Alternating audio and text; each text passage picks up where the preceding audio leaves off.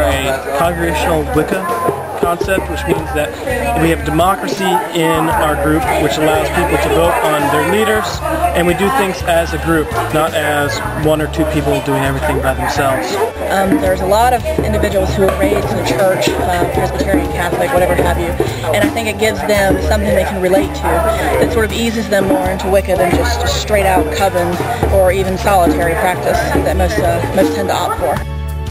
What we wanted to do with the church when we started it was to provide a way for Wiccans to worship together in a group setting, which isn't always available, especially here in the Bible Belt in the rural South.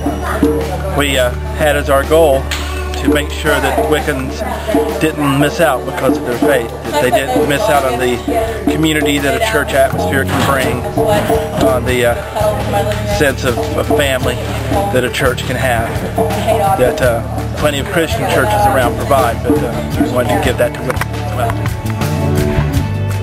Open for anything, which makes us just one real big happy family most of the time. It means a family away from family, a home away from home.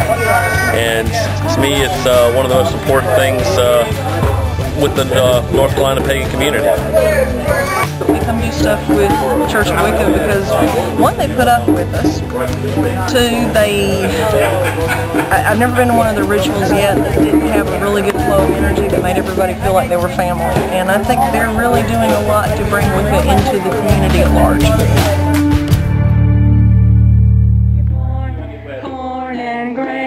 Corn and grain, all that fall shall rise up.